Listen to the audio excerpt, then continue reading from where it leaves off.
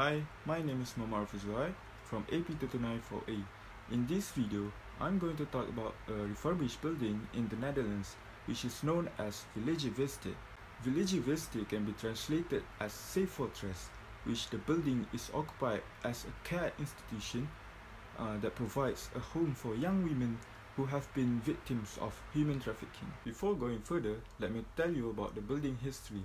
The building, which is built in 1970s, originally functioned as a police station. This double-story building, with a 5,300 meters square of gross floor area and 12 by 12 feet square grid, are made of concrete structure. An Italian-born architect, Beatrice Montesano, together with the project manager Johannes Klimstra, were leading the refurbishment project that fully completed in March 2012.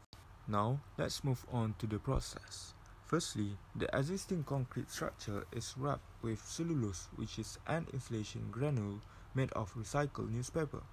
Then, timber retention walls are placed together with German passive house window frames with triple draft proof and glazing before placing a layer of proofing. Next, timber frames are placed on facade following the existing repetitive square grid. Finally, a lightweight prefabricated panel are installed according to the design shape. Bright white building's core concept is repetitive square grid, which the facade are designed with diagonally angled squares positioned alternately, creating diamond-shaped pattern. Ground floor spaces of the building are divided into three main spaces, which is office room, meeting room, and treatment room.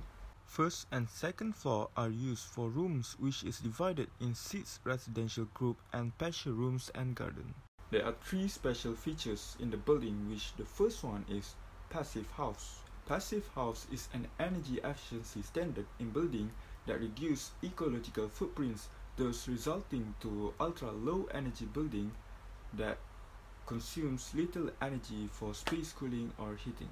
Veilige Veste is the first large office block that achieved passive house standard in the Netherlands. The problem of the former police station is the substructure that created a thermal breach which sucks cold air from the outside of the building into the building, making the temperature super cold. The refurbishment of the building solved the problem by installing 10 inches thick insulation to the floor, and the building is wrapped with 14 inches thick diamond-cut square prefabricated panels that are filled with thick insulation layers. Next feature is well ventilated and energy saving.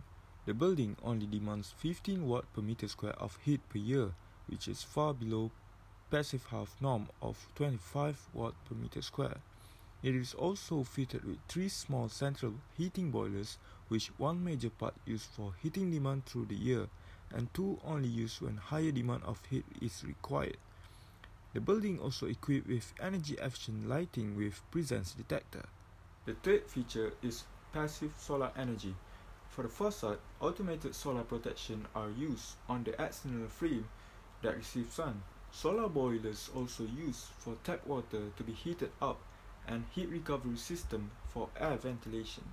To conclude, Veilige Veste is transformed from an old police station with super cold temperature problem and high energy consumption into a stunning diamond white building with well insulated structure providing comfortable temperature and ultra low energy consumption.